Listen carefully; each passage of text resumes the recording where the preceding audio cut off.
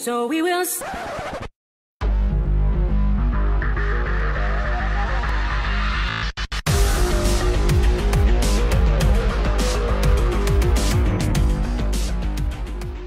Good evening, my fellow Latter-day Saints. Kenzie Retro, the Moment Entertainer here, the most inspirational moment in all of Ayrshire.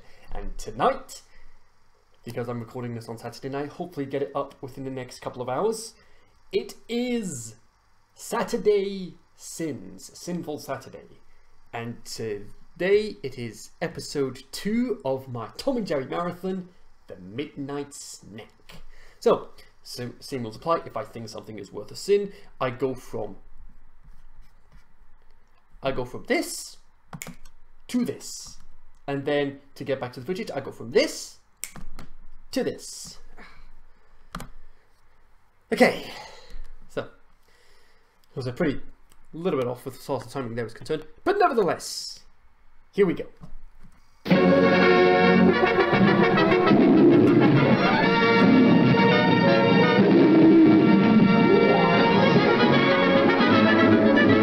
we go.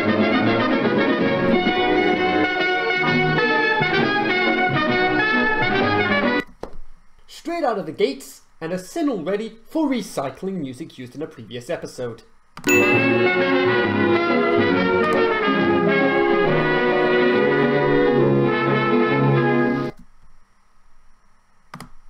-1 sin for Fred Quimby, just because he made the best Tom and Jerry cartoons. Right, we're going to need to put a sin back on for this one, because for Pete's sake, I mean, if you're going to leave a fridge door open, don't leave it open for too long, because it is going to cause problems with the fridge in the long run. I know this from past experience, and surely, even in the 40s, Jerry should have known this.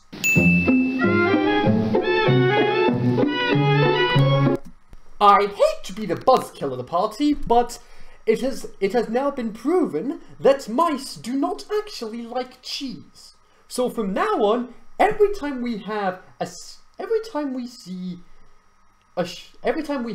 shot of Jerry with some cheese, it will be 1 sin for not abiding by the rules of nature. Because, like I said, mice do not like cheese. I'm not sure what it is they like specifically, but they certainly do not like cheese.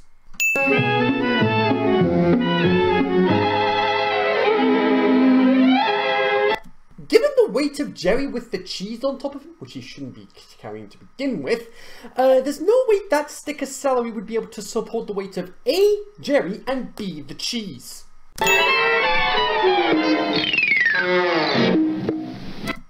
That cheese should have killed Jerry at this point.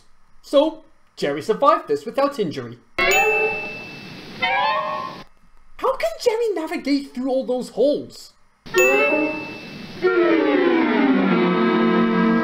And then oh my word. He navigates through 3 holes, so that's 3 sins already straight out of the gate, and then he somehow gets out of the cheese, underneath the cheese, and then is able to lift it back up. How is that even possible?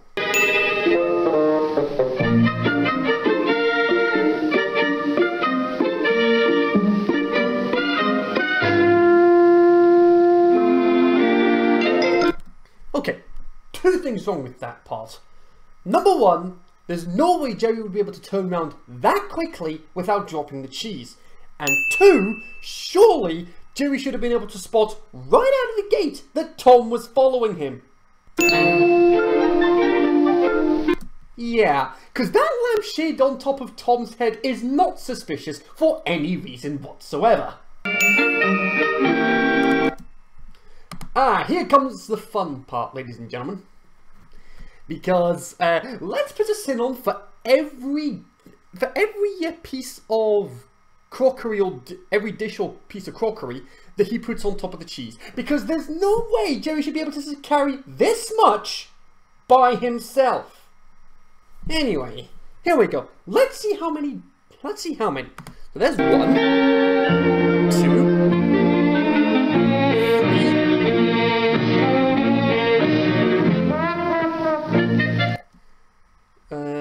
That would be 4, 5, 6. We're going to count the egg as 7.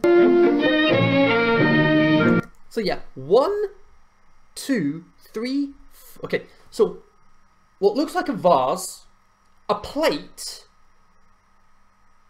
a teacup, a salt/pepper shaker, a smaller plate, an egg cup, and an egg. So that's 1, 2, 3, 4, 5, 6, 7. Yeah, seven items on top of the cheese. Shouldn't be possible. You know what?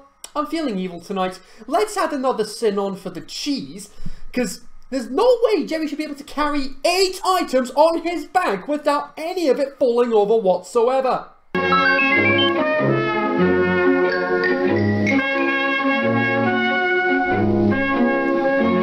Pieces of bread, that's just going to cause even more imbalance, because there's no way he's going to be able to walk up every single one of those slices of bread without possibly falling over and risking breaking everything. 5 pieces of bread, 5 sins.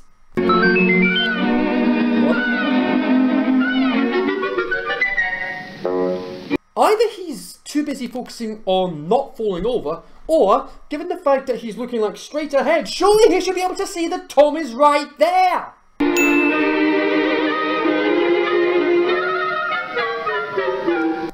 Everything should have fallen off at that point. So, add another 8 sins for everything that should have fallen off, including the egg.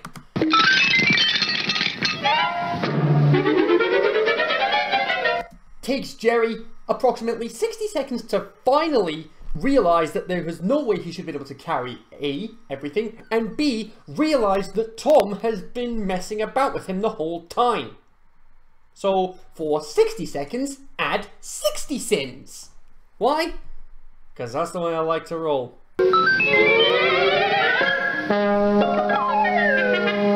And again, navigating through the holes when he shouldn't be able to.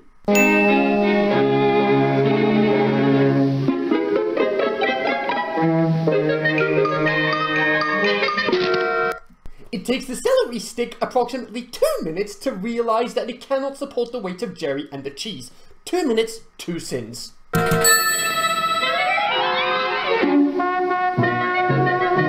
Good boy, Jerry. Now get out the fridge and close the door.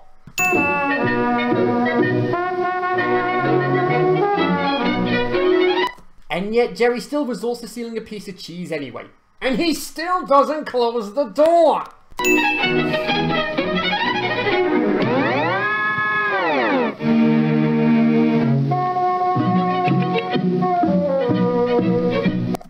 -1 sin for Tom putting the cheese back where it belongs after Jerry stealing it.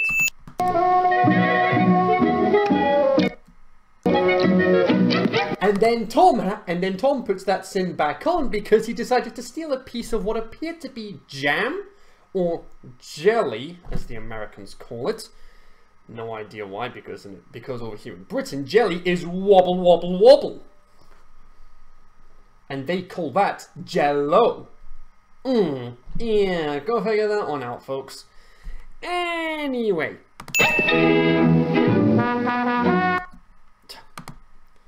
He was gonna close the door and decides to keep it open. That's another sin on Tom. Not cool. Time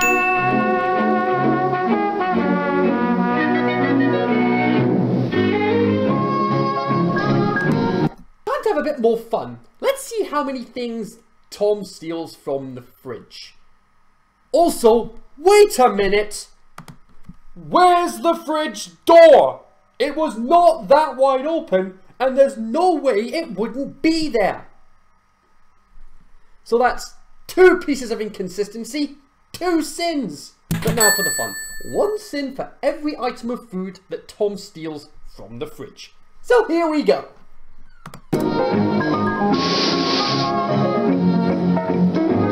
One sausage. Using a lobster. Dips it into some whipped cream with what appears to be trifle. Jerry is not strong enough to lift that iron.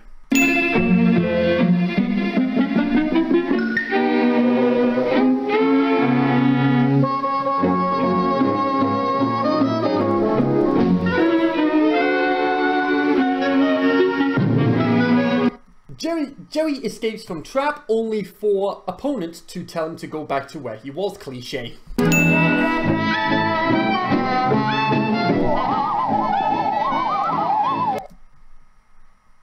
3 cubes of Jello, so that makes 6 altogether.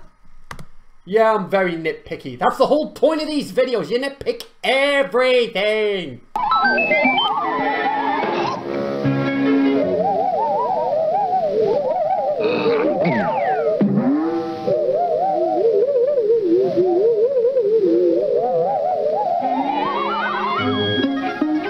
Jello would never wobble unless it was on the spoon or inside the bowl. It would not wobble if it is inside you.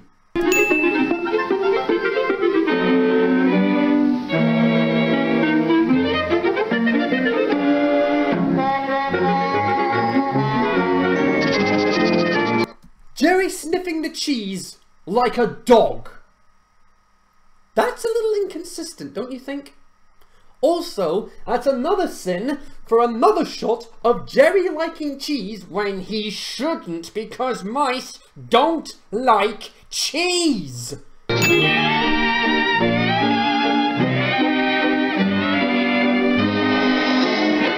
Jerry's tail shouldn't be able to stretch that long.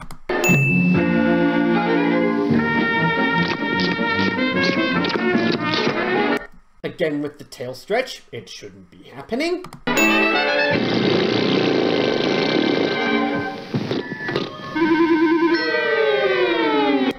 Tom is a bully to cream horns. I wouldn't call that a strong cheese. I'd say that's a very mild Swiss cheese. It's Swiss cheese because it's got holes in it. You know what I mean? There's no way the smell should be that strong to put Tom off getting some cheese.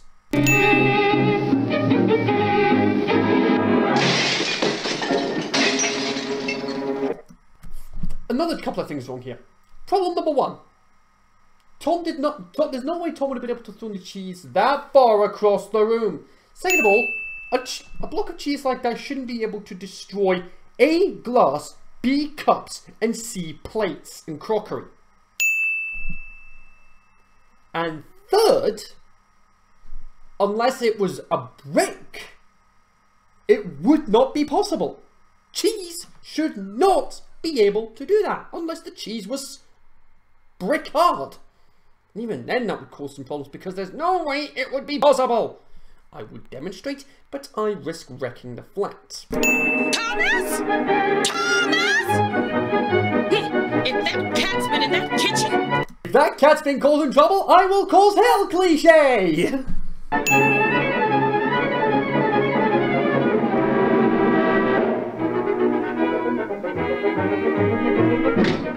Tom hides Jerry in trouble areas so Jerry gets into trouble and then Tom has to save the day, cliche. Thomas, if you've been in that icebox. How can it be an icebox? If it was an icebox, everything would be frozen. Start praying. Ah! Thomas! There's no way she should be able to have that many dresses underneath that whatever it is. I don't know. Let me know in the comments what it is, folks. Right, so let's see how many she had. Thomas, if you've been in that icebox, start praying. Ah, that's what she says. Start praying. Okay, I'll take a sin off of that because that's clever. That's a clever threat. 1, 2, 3, 4, 5, 6, 7, 8, 9. I was right. There were 9. Not including the main thing she wears. 8 things underneath that. There's no way that should be possible. So we're going to add 8 sins on for that one. 7, 8, 9. I was right. 19. Get in here, Thomas, and get this mouse! Maid screams at Mouse, then screams at Tom to catch said mouse, cliche. There we go. And there's Tom going, yes, I'll save the day. Good luck, Tom.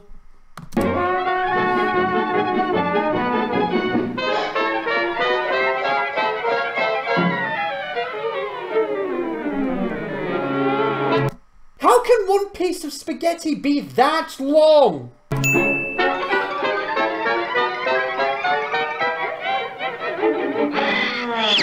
One, Tom's neck wouldn't stretch that far. Two, he wouldn't get himself tied up in a knot like that because that would ruin the inside anatomy of the cat. Goodness, this is no place for a lady. The maid would be excellent at Sinful Saturdays.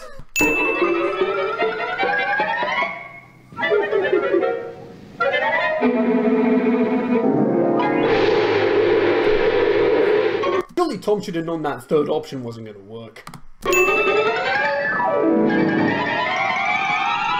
Jerry shouldn't be able to run up that entire broomstick.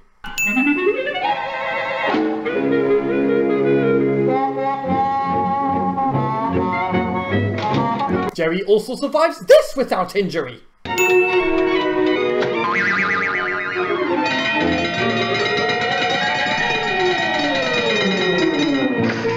After receiving a burn from the toaster, there's no way a burn should be immediately extinguished by just water.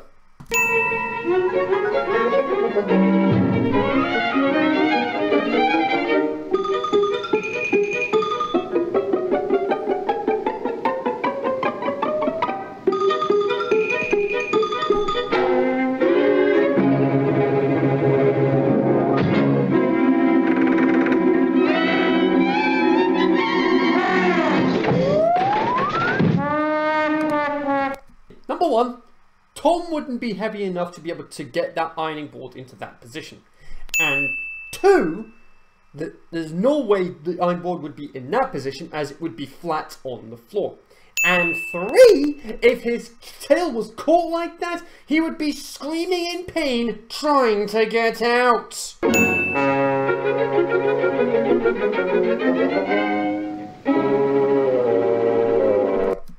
Right, the way the ironing board was set up, in an earlier shot, it was to the right of that entire setup. There's no way that setup should still be like that right now. No way that setup should be possible. There is no way that setup should be possible. And if Jerry thinks for a moment he's going to be able to get all the way from that ironing board to that fridge, he's got another thing coming, because there is no way that is going to be possible. Tom sees the enormity of the damage that might be caused and now begs for his life cliche. Having your glutes grated on that grater, you'd end up with a very red, bleeding rear end.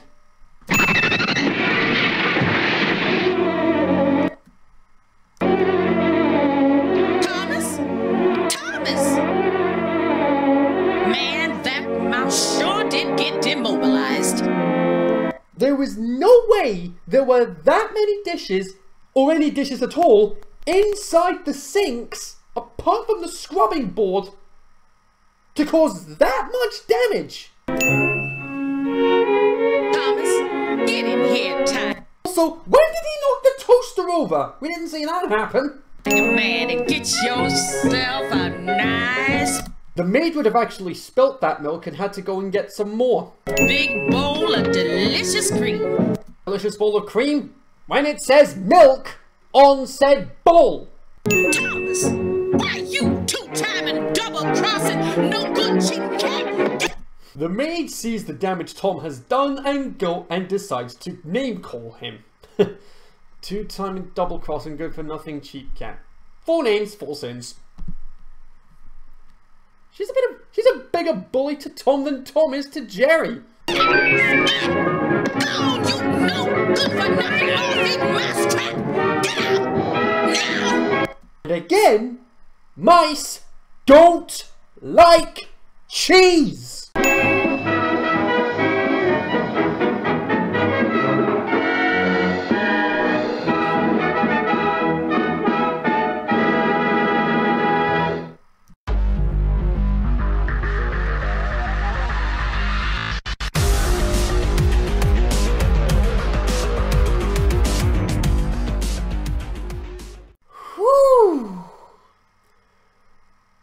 my.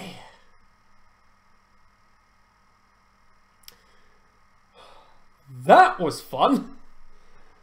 Now, for the editing process. That's going to be fun.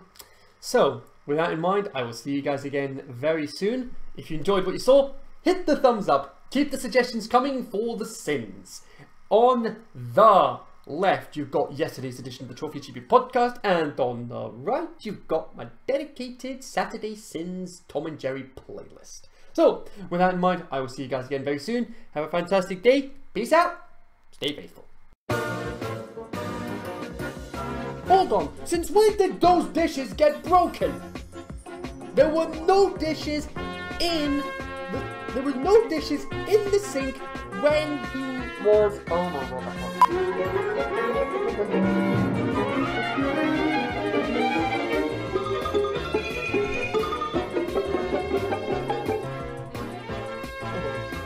The maid would be excellent at Tom and Jerry Sins! Oh, waited a while to do that one.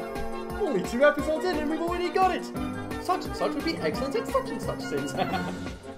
So, let's change that about a bit. The maid would be excellent at Kenzie Retro Sins. The maid would be excellent at Saturday Sins. Maid screams for Thomas to see. Maid screams at Jerry for... not including the maid. It takes Jerry about 60 seconds to finally realise that Tom has been playing tomfoolery with him every single time. It took Jerry approximately 60 seconds to finally realise that Tom has been playing about with her. No, even that doesn't work.